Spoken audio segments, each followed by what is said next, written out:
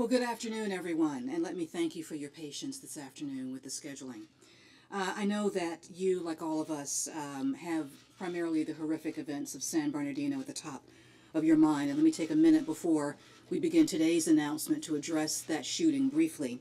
As has been stated earlier today, the FBI has now taken a leadership role in that investigation, working in conjunction with state and local law enforcement who have been truly outstanding partners in this enterprise, as well as working with the ATF and the U.S. Marshals Service.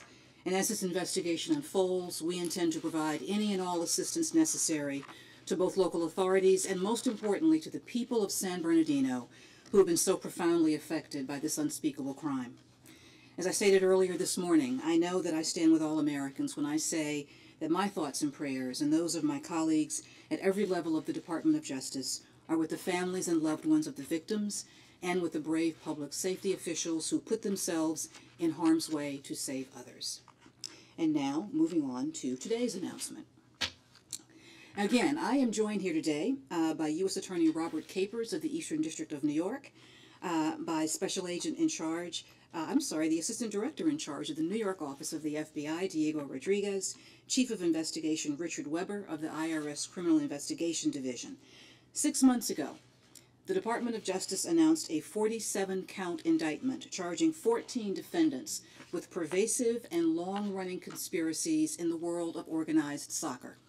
We allege that these defendants, which included high-ranking FIFA officials, leaders of governing bodies under the FIFA umbrella, and sports marketing executives, had corrupted the business of worldwide soccer to serve their interest and to enrich themselves.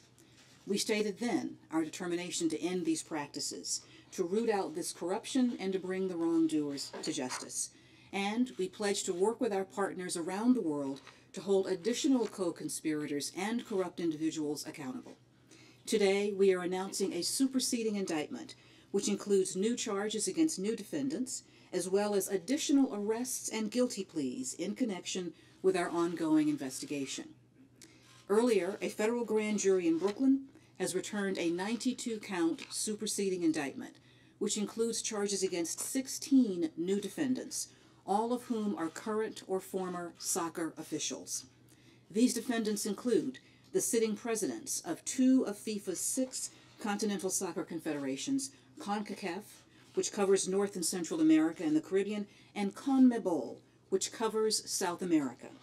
Both of these defendants, arrested today, Alfredo Howard of Honduras and Juan Angel Naput of Paraguay, are also FIFA vice presidents and members of its executive committee. In addition, this superseding indictment charges high-ranking officials of other soccer governing bodies, including the current and former presidents of national soccer federations in Central and South America. Each of the 16 new defendants is charged with racketeering conspiracy and with other crimes in connection with their sustained abuse, as set forth in the indictment, of their positions for financial gain. Earlier today, Swiss authorities arrested 2 of these new defendants, Alfredo Howard and Juan Angel Naput, as they gathered to attend FIFA meetings in Zurich. We are now working to extradite those defendants to the United States, just as we also are working to secure the arrest and extradition of additional defendants who are residing in other countries. Now, in addition to naming the new defendants, the superseding indictment also expands the bribery and corruption charges set forth in the original indictment unsealed last May. As you will recall, we used the chart to my right to illustrate this scheme. In the original indictment, we allege that between 1991 and the present, 2 generations of soccer officials conspired to solicit and to receive well over $200 million US, often through an alliance with sports marketing executives who sought to obtain lucrative contracts and shut out competitors through the systematic payment of bribes and kickbacks. We also alleged bribes and kickbacks in connection with the sponsorship of the Brazilian Soccer Federation by a major U.S. sportswear company, the selection of the host country for the 2010 World Cup, and the 2011 FIFA presidential election. The new charges, unsealed today, highlight corruption schemes principally involving soccer officials in Central and South America and sports marketing companies based in South America and the United States. Now, consistent with the intergenerational nature of the corruption schemes, they involve payments relating to tournaments that have already been played, as well as matches scheduled into the next decade, including multiple cycles of FIFA World Cup qualifiers and international friendly matches involving 6 Central American member associations. They also involve a bribery scheme relating to the sale of broadcasting rights implicating nearly all of the top CONMEBOL officials, and an Argentinian sports marketing company scheme to bribe Central American soccer officials. Not content to hijack the world's most popular sport for decades of ill-gotten gains, these defendants, as alleged, sought to institutionalize their corruption to ensure that it lived on, not for the good of the game, but for their own personal aggrandizement and gain. Now, the roles of several of the defendants newly charged today in these schemes illustrate the depth as well as the persistence of the alleged corruption. The defendant, Hector Trujillo, currently serves as a judge on the Constitutional Court of Guatemala, purportedly dispensing justice by day while allegedly soliciting bribes and selling his influence within FIFA. Another defendant, Alfredo Howitt, ascended to the position of CONCACAF president that was left open when we charged his predecessor with corruption in May of this year, and then, as alleged, assumed the mantle of those same corrupt practices. The defendant, Ariel Alvarado, is a member of FIFA's disciplinary committee, entrusted with stamping out the corrupt behavior in which he is now alleged to be involved. Now, let me say that the betrayal of trust that is set forth here is truly outrageous, and the scale of corruption alleged herein is unconscionable. And the message from this announcement should be clear to every culpable individual who remains in the shadows, hoping to evade this ongoing investigation. You will not wait us out, and you will not escape our focus. I'm also announcing today that many have already heeded that warning. Today, I can report that 8 additional defendants have agreed to plead guilty for their involvement in the corruption schemes that we have outlined. After the initial charges were filed in May, these 8 defendants came forward and accepted responsibility for their criminal conduct. 5 of them were not named in the original indictment. As I have stated before, anyone who seeks to live in the past and return soccer to its old ways is on the wrong side of progress and does a disservice to the integrity of this beautiful sport. The Department of Justice is committed to ending the rampant corruption that we have described amidst the leadership of international soccer, not only because of the scale of the schemes alleged both earlier and today, or the brazenness and the breadth of the operation required to sustain such corruption, but also because of the affront to international principles that this behavior represents. Global sports like soccer exemplify, in FIFA's own words, unifying, educational, cultural, and humanitarian values. They are one of the primary ways that we teach our children about character, about fair play, and about teamwork. International tournaments promote understanding between nations, and they embody an acknowledgement, frankly, of our common humanity, something that is desperately important in these times of global challenge. And that is why this investigation does more than address corruption in a worldwide sports organization. It also reaffirms the ideals that have always guided our society, and more importantly, our young people, toward the fair and just future that they deserve. And this Department of Justice intends to uphold these values throughout this ongoing investigation and always. I must particularly thank our international partners who have been indispensable in the investigation and carrying out of the actions today, particularly the Swiss authorities, for the close cooperation and the invaluable assistance that they continue to provide. They've been instrumental in bringing these wrongdoers to justice and helping to restore the integrity of a vital athletic tradition. Today's action also relied on the tireless work of federal investigators and prosecutors in the U.S. Attorney's Office for the Eastern District of New York, in the FBI's New York Field Office, and in the Los Angeles Field Office of the IRS's Criminal Investigation Division. I am incredibly grateful to all of the agents, all the analysts, and all the attorneys who continue to devote their time and their attention to this important investigation. And now at this time, I'm going to introduce to you and turn the podium over to United States Attorney Robert Capers, who's done an outstanding job leading this effort since his appointment in October, and who will provide additional details on today's announcement. Rob?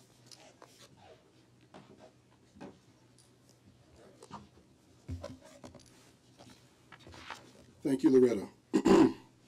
Good afternoon. The superseding indictment that was unsealed today charges 16 additional soccer officials for their roles in corrupting international soccer. These officials hold a variety of leadership positions and represent countries from across the Western Hemisphere. Each and every one of them was entrusted with significant responsibilities to develop and promote the sport of soccer with integrity.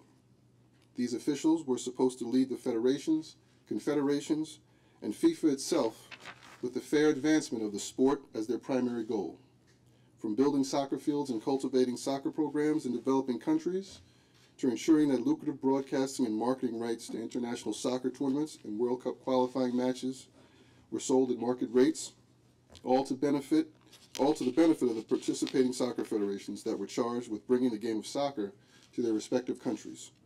Instead, as alleged in today's superseding indictment, they abused their positions of authority and trust to enrich themselves through bribes and kickbacks. They repeatedly used the institutions they were supposed to serve year after year to satisfy their own greed. Now, as the Attorney General noted, the 16 defendants charged in the superseding indictment include high-ranking FIFA officials and top-level officials of CONCACAF and CONMEBOL, the two soccer federations that operate under FIFA's umbrella to organize soccer from North America through Central America through South America. And those they include Alfredo Howitt and Juan Angel Naput, who are the current presidents of CONCACAF and CONMEBOL, and who also serve as FIFA vice presidents and executive committee members. Also included are the current and former general secretaries and treasurers of CONMEBOL. One of those men, Romer Asuna, is alleged to have taken millions of dollars in bribes as the former treasurer of CONMEBOL. And amazingly, he's now a member of FIFA's Audit and Compliance Committee, one of the FIFA subcommittees charged with developing reform proposals and instituting change.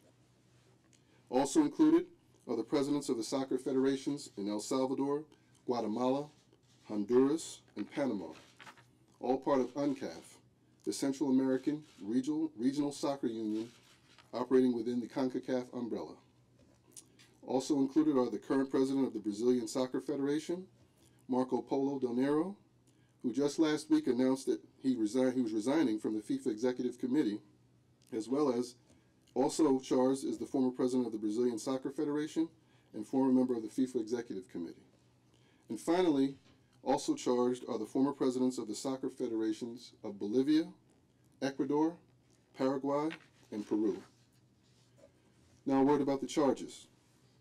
As in the original indictment, Count 1 of the superseding indictment alleges a wide-ranging racketeering conspiracy focused on an enterprise composed of FIFA and its 6 continental confederations, along with regional confederations, national federations, and sports marketing companies. The 2 confederations, CONCACAF and CONMEBOL, CONCACAF, which is headquartered in the United States, currently in Miami, Florida, and CONMEBOL, which is headquartered in South America, are the focus of this superseding indictment. Now, the main purpose of this enterprise was to promote and regulate the sport of soccer worldwide. And as you all know, that's an entirely legitimate operation. But the defendants and their co-conspirators are alleged to have corrupted the enterprise by engaging in various criminal activities, including fraud, bribery, and money laundering over the course of 2 generations. This was accomplished primarily by soccer officials soliciting and receiving bribes and kickbacks from sports marketing executives who were all too willing to pay in order to secure lucrative contracts to buy the media and marketing rights from the various soccer organizations. And what they did then is they sold those rights downstream to broadcasters and corporate sponsors. Today's superseding indictment includes new allegations relating to several schemes that were involved in the payment of bribes in exchange for media and marketing rights. For example, the superseding indictment includes new details about the systematic payment of bribes by sports marketing executives to the presidents of 6 Central American member associations within UNCAF, the regional federation that's part of CONCACAF. to obtain the rights to matches played to qualify for the FIFA World Cup and certain international friendly matches. The schemes alleged in the superseding indictment date back several years, and in some cases cover the rights of the World Cup qualifiers to be played years into the future in advance of the 2022 World Cup. Another scheme involved nearly all of the top CONMEBOL officials who are alleged to have received millions of dollars in annual bribe payments, extending back well over a decade, in connection with the sale of broadcasting rights to the Copa Libertadores, CONMEBOL's premier club team tournament. The bribe amounts alleged as part of the scheme are staggering, numbering in the tens of millions. The bribe payers agreed to pay each official between $400,000 and $600,000 per year, and in some cases, up to $1 million for as long as those officials remained in office. Also alleged is a scheme by the owners of Full Play, an Argentinian sports marketing company, to break into the CONCACAF market and obtain various rights from CONCACAF by agreeing to pay $450,000 in bribes to 3 Central American soccer officials to buy their influence. Taken together, the defendants charged in the superseding indictment, along with those who have already pleaded guilty to their involvement in corrupting international soccer, represent nearly every country in Central and South America and occupied leadership roles in CONCACAF and CONMEBOL extending back well over 2 decades.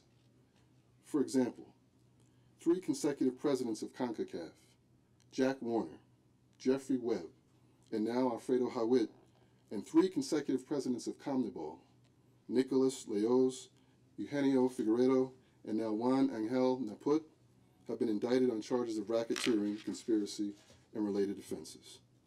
All 6 served on FIFA's executive committees as well. These defendants controlled and corrupted their confederations in succession beginning more than 25 years ago. But by this indictment, we say not anymore. In addition to unsealing this new indictment today, we are also announcing the guilty pleas of 8 defendants, including Jeffrey Webb, Argentine sports marketing executive Alejandro Burzaco, and José Margulies, an intermediary who funneled millions of dollars in bribe money on behalf of Burzaco and others to soccer officials. All 3 of these defendants have accepted responsibility for their actions through guilty pleas and extensive forfeiture. Other defendants came forward to accept responsibility for their criminal conduct before they were even charged, including the presidents of the Colombian and Chilean soccer federations and the CEO of a major sports marketing company. Now, by this superseding indictment, I hope the message that the Attorney General and my predecessor, Kelly Curry, have made today and on previous occasions is clear. And if it's not, let me make it clear and amplify the message even more. We are progressing in our efforts to root out what's amounted to decades of systemic corruption and are not anywhere near the end of this investigation. So we say to you, enough is enough. If you're involved in or have a desire to partake in this type of corruption that we're investigating and prosecuting, now is not the time to hold power or seek to gain power. Now is the time to step away, to make room for a new generation of leaders who we hope will give the beautiful game of soccer and millions of its fans the honest leadership it so richly deserves. Now, the hard work that led to the charges brought in the underlying indictment and this indictment today have been led by Assistant U.S. Attorney Evan Norris, who's to my far right, Assistant U.S. Attorneys Amanda Hector, Darren Laverne, Kristen Mace, Paul Tuckman, Keith Edelman, Tanya Hajar, and Brian Morris, along with our partners with the FBI and the IRS Criminal Investigations Division. And we look forward to continuing our work with our international partners, particularly the Swiss, who we give special thanks to for their efforts, and any others who wish to join this effort, because there's more work to be done, and we aim to do it. And we hope that it becomes an increasingly global effort. Thank you, and now I turn the podium over to FBI Assistant Director in Charge, Diego Rodriguez. Thank you, Rob. The most recent wave of charges announced today is but one more step forward in our effort to leveling the playing field of soccer.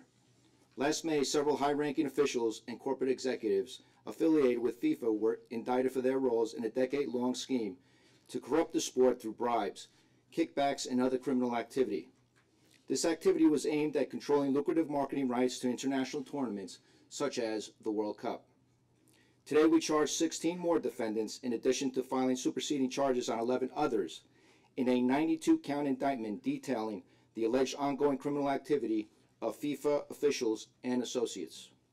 Some of the illegal activity charged today was discovered throughout our investigation and predates the original charges.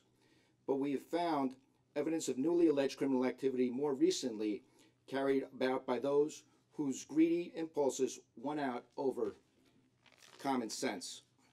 Today we remind everyone that no one is beyond the reach of the law, and even though soccer is a game to many, it is merely a business enterprise to those profiting from the athletes and the fans.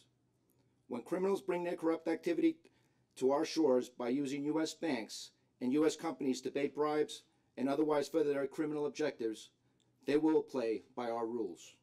Along with our partners, we uphold our promise to root out corruption in all its many forms. I want to commend the investigators and the prosecutors of the Department of Justice, the Internal Revenue Service, and the FBI who have pursued this case for so many years. We've made great strides, and I am confident we will continue to move in the right direction. Thank you.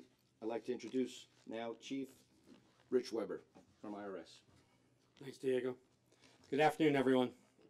So when I stood before you in May in New York to announce the first phase of this investigation, I said that it was a good day for soccer fans around the world, and today is another good day. FIFA was originally established with good intent and purpose. Unfortunately, as you can see from the decades-long corruption that has been uncovered by the U.S. investigation, good intent has been replaced by greed and misguided goals. My special agents in IRSCI are known as the best financial investigators in the world. This case has been nothing short of one of the most complex worldwide financial investigations ever conducted, and I commend the IRS special agents for their tremendous work and tenacity. The integrity of the U.S. financial system was breached by the individuals named today and in the prior indictment to promote and conceal their criminal schemes through tax fraud, money laundering, racketeering, and other financial crimes. By conspiring to enrich themselves through their criminal conduct relating to media and marketing rights, the defendants undermine the process of fair play and open competition.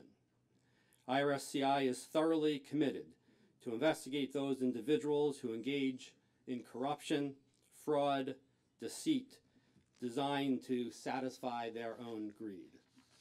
Last time I commented that this was the World Cup of fraud, and today, through this indictment and the prior one, my statement couldn't be more accurate. In the process of tracing illicit funds through many layers of numerous offshore bank accounts in both the Eastern and Western hemispheres, we have identified hundreds of millions of dollars, proceeds that went through bank accounts around the world.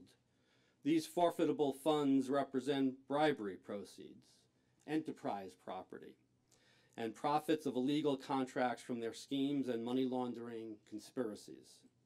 The defendants come from over 20 different countries, and we have traced funds through at least 40 different countries in the course of this investigation. Indeed, the World Cup of fraud.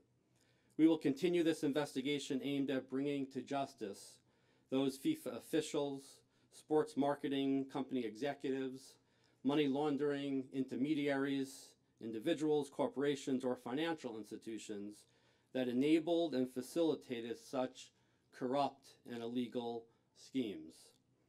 By the time this investigation is concluded, it is my hope that FIFA and the 209 member associations around the globe will have taken the necessary steps to reform themselves and will return the game to those that matter most, the people around the world who simply support and love the game of football, everywhere and for all.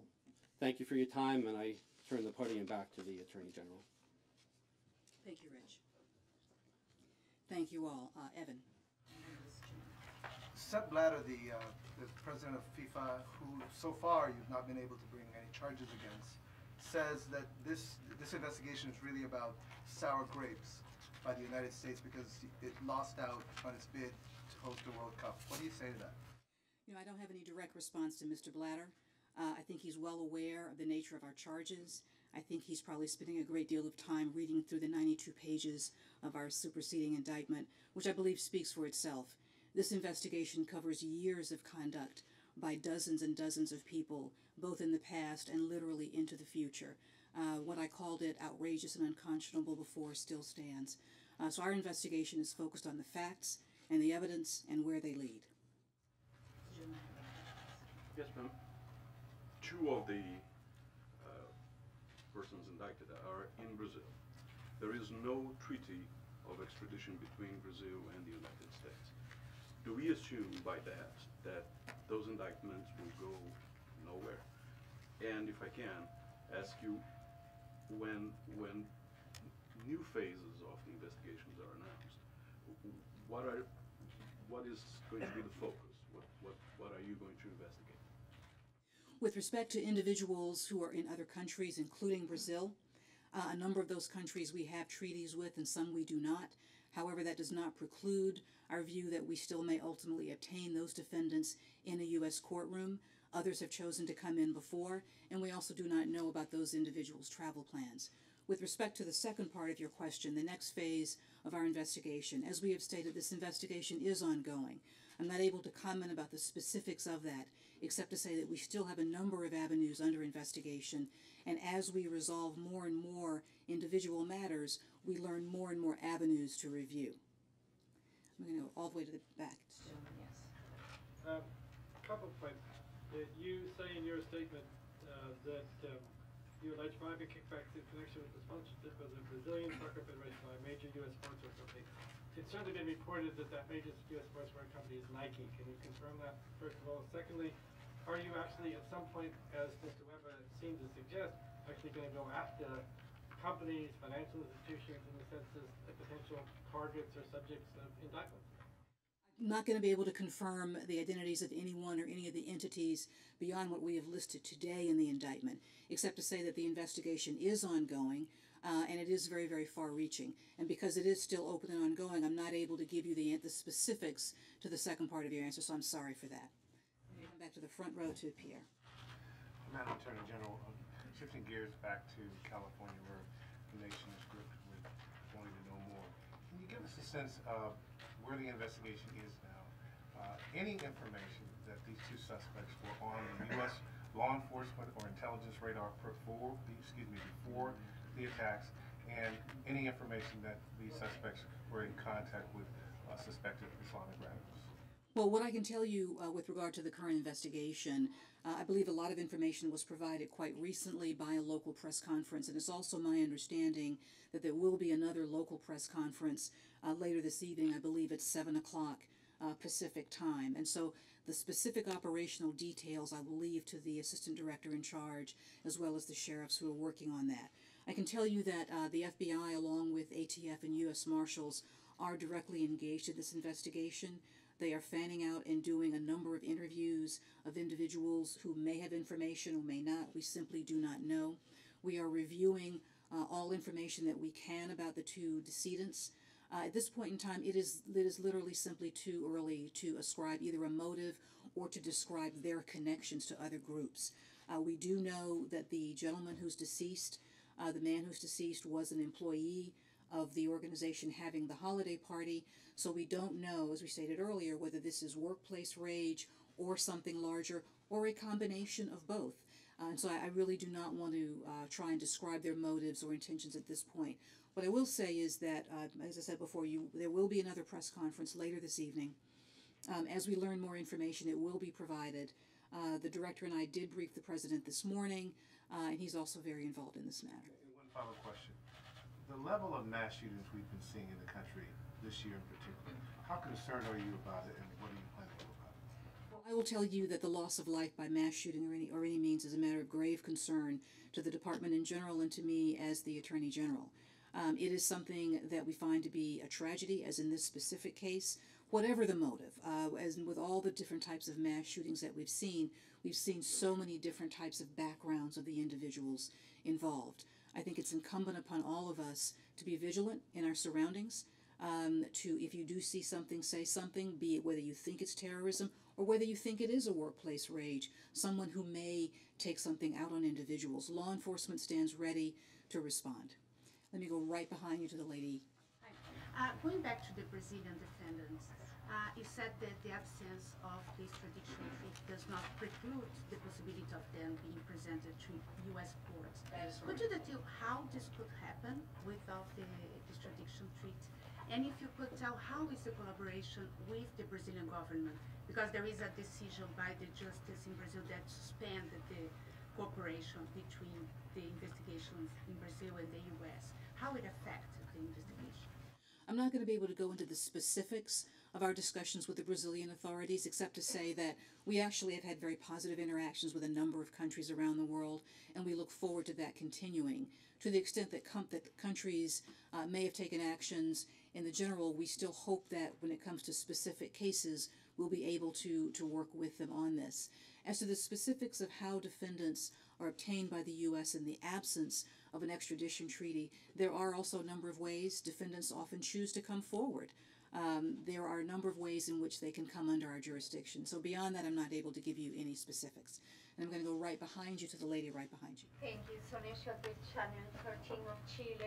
I would like to know if you can elaborate a little bit more on under what conditions are these convicted defendants like Sergio Jadue of Chile. What are the conditions? Are they free? Are they under arrest? Are they cooperating with the Department of Justice? Can you please tell me a little bit? Thank you for the question. With respect to those individuals, as well as the 8 individuals whose guilty pleas we've announced today, we're not announcing the status of any of them in terms of whether they may or may not be witnesses, because that's something that we do not discuss before a trial or a proceeding begins. With respect to their bail status, I'll ask the U.S. Attorney to give you the specifics on that information. Just one moment. Rob? I'm actually going to defer that question to Assistant U.S. Attorney Evan Norris. Mr. Jadue has been released on bail.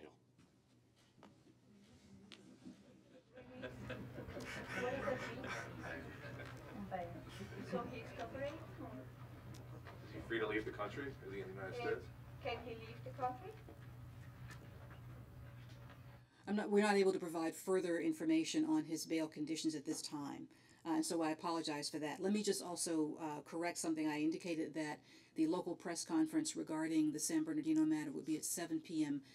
Pacific time. I've just been informed it's actually going to be 7 p.m. Eastern time, so I'm sorry for that misinformation there. And let me come all the way to the side to you, Deb. Attorney General, can you explain the rationale behind the feds taking over the case? I understand you're still looking at a lot of things, there's still a lot of things you don't know, but what is the thought process behind deciding that FBI should be the lead agency? Well, at this point in time, we don't know the motivation. We don't know whether it was a terrorist act. We don't know whether it was a workplace rage act. But because we can't rule anything out, the FBI is taking a leadership role. But I do want to stress that this is in conjunction with the local authorities and with their cooperation, and they've been truly outstanding in this. We simply don't know. I will also note that, as is often the case in these investigative matters, we do not know where any charges may lie. These 2 individuals who are the shooters are deceased. We don't know if any others were involved. Right now we're focusing on those 2 individuals. So at this point it is still an investigation to determine, although we know what happened, but why did it happen, how did they obtain the means for this, and what else might have been going on, what else might have been planned. Right behind you. Yes, the assistant director in charge in LA said earlier today. Yeah, the assistant director in charge in LA earlier today said that they are looking at the foreign travels of both the suspects. Have you reached out to your contemporaries in Saudi Arabia or Pakistan to garner their assistance? Well, certainly, obviously, we always look at the foreign travel involved when we aren't sure of the motivations, and as in many circumstances, and I'm not going to be able to comment on contact that we may be undertaking with our foreign counterparts. Right behind you, the gentleman right behind you. Could you please elaborate on the level of cooperation provided by any of the 20 countries in the hemisphere? You said that in general, many international, but could you please elaborate on the region? You can give us an idea which country cooperated the most, which one, and how? You know, give us an idea of if there was cooperation, maybe there wasn't, I don't know. Well, I can certainly tell you that the Swiss authorities cooperated greatly. Evan, do you have more to add on that? Thank you. I will say, however, that in general, we want them all to continue to cooperate with us, so we won't be saying who didn't. Yes. As we've noted in the press release, we have thanked the authorities in Brazil and Colombia for their assistance, but there are also a number of other countries that have cooperated with our investigation and have provided extensive assistance, but at this time we're not in a position to identify which countries those are. And actually, sorry, I'm going to come back to the front to this lady here, and then there's a gentleman right, two people behind you. Madam Attorney General, two quick questions following up on the California shootings. While it's clear that the motivation, as you have said, is still unknown, some have suggested that this is some sort of hybrid of workplace violence and terrorism. And given developments today, it appears the federal government is treating this as terrorism and is pursuing their investigation in that respect. Is that accurate? I would say that we're pursuing the investigation wherever it leads, and that certainly because of the planning that was clearly involved in this, it's something that we have to take very seriously. But we have not ruled out the workplace issue, and frankly, something else could develop. This investigation is being worked very intensely. As I indicated, the FBI, ATF, and the marshals are on the ground with local authorities, conducting interviews, reviewing evidence, and it is an ongoing, open matter. So at this point, I think it would be premature to try and limit it to any one particular motive. There are still questions about these suspects, but speaking generally, can you talk about the challenges that you face in trying to identify and track homegrown radicals or terrorists? Well, I think we've talked about that in other contexts before. For us, obviously, it's a matter of grave concern to us. Any threat to the homeland, to U.S. interest here or abroad, is of great concern to the Department of Justice and to me personally as the Attorney General. It's something that we take very seriously. We have a wide range of investigative techniques that we utilize for that.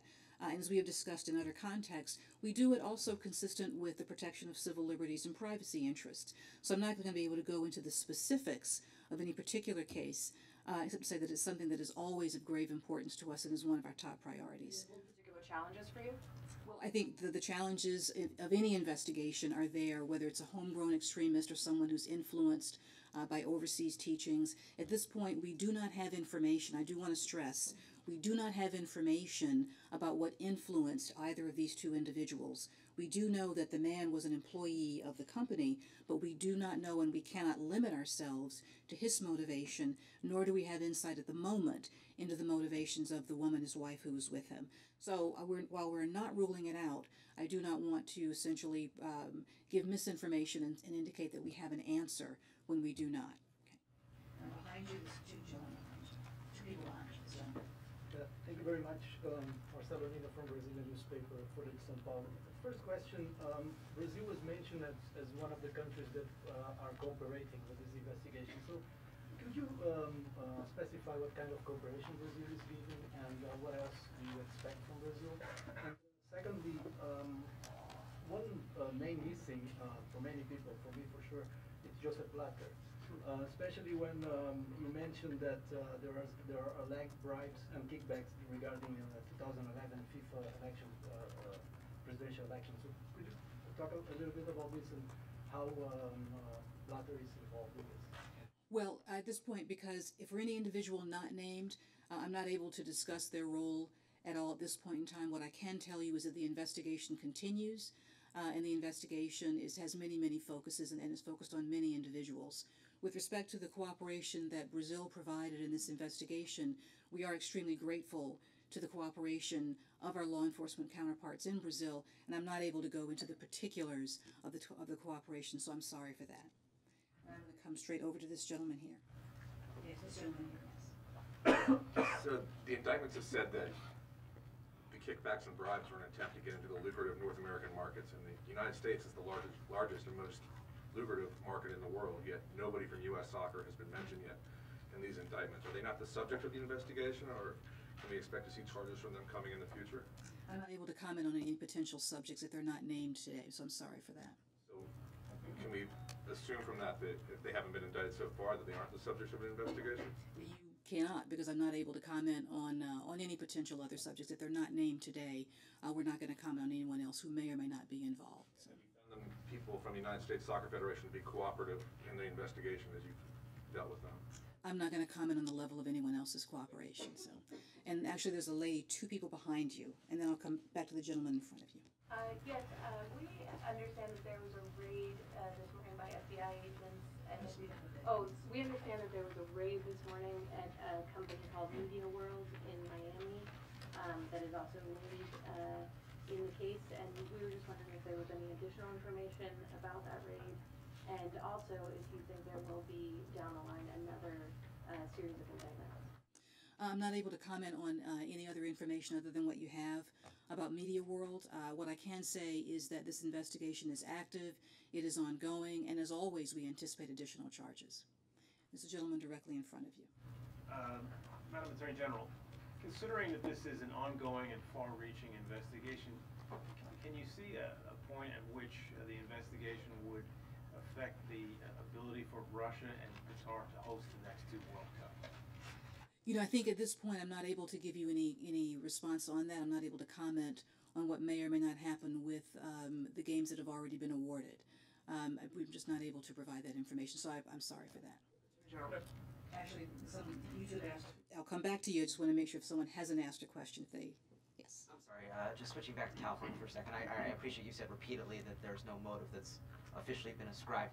But is it safe to say, because at a certain point a decision has to be made, here's how we're going to treat this and here's who's going to take the lead on this. Is it being currently treated as a terrorism investigation until it's been rolled out? So in other words, does the ticket kind of go to the counterterrorism division until otherwise specified at the moment? You know, it's actually a little too early to say that. I know what you mean. At this point, the FBI is involved, ATF is involved, the marshals are involved, local law enforcement is involved. Everyone is literally surging resources to this. Certainly, again, there could be a terrorism motive. There could not be. It has not been ruled out. It has not been finalized.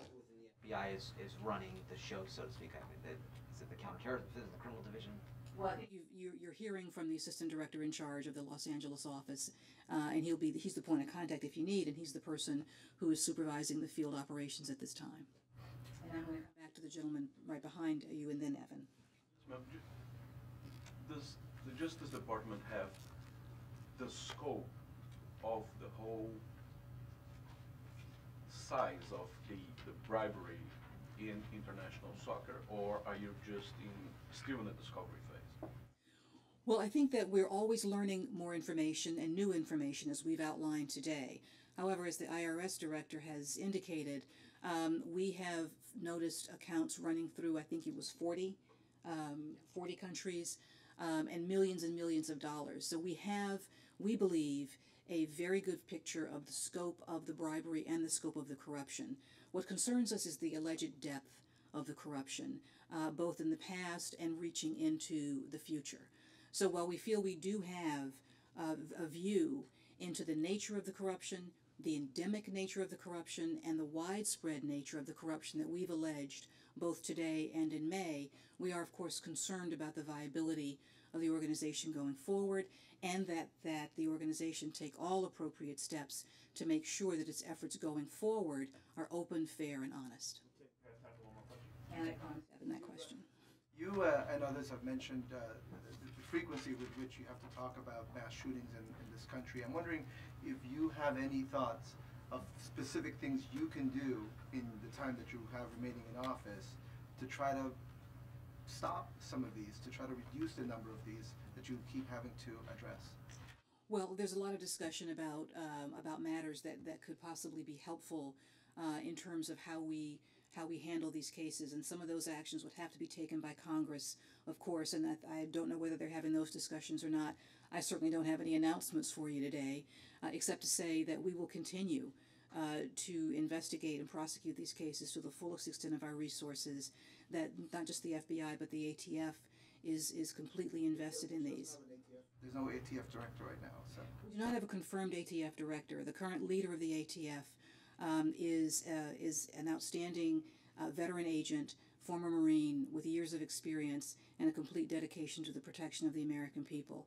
And both the administration and I have the greatest confidence in him as he's leading the agency now. And we are committed, both as ATF and the full Department of Justice, to investigating and prosecuting these gun cases to the fullest extent of our ability. Thank you. I just want to make sure that if there was anyone who had not asked a question, and it was this young lady and this gentleman here. Did you ask a question? No, I didn't. All right, so you're the last three. You know this. All right, okay. Related to the subject of international cooperation specific to Switzerland, what was your reaction to Switzerland's decision in September to announce its criminal inquiry into Sepp Blatter by name? Well, if you recall, I was with the Attorney General of Switzerland during that time period and congratulated him on the investigative work that his office had taken and thanked him again for their great cooperation with us. Their investigation is proceeding, and I don't have a comment on it beyond that except to say that we think that the more eyes looking at this important issue, the better.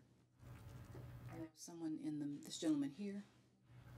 Just to ask you, if I may, there's obviously a very big soccer tournament taking place on US soil next year. When the American public sits down to watch that or goes to the games, can you assure them that the deals underpinning that tournament are straight? You know, I think that's an excellent question, and it's a good question. I think our investigation would seek to do that, and for that to happen, we certainly need the continued efforts of all those who work in international soccer to make sure that the deals they strike are free of corruption and that the reforms that FIFA puts in place are open and transparent and give the public that confidence that you're talking about. Yes, I had a question, thank you, about a very interesting line in the press release where it said that the forfeitures that have been gained through this case are being reserved against possible claims for restitution that could come in the various criminal cases. Who would the victims be in cases like this who would actually seek restitution? It's kind of an interesting question. Yes, and I'm going to ask Evan to address that. Essentially, it's our view that because this corruption essentially hurts those people who participate in the game, as well as the organization itself, and FIFA does have many outstanding commitments there, that we felt it was appropriate to take that step.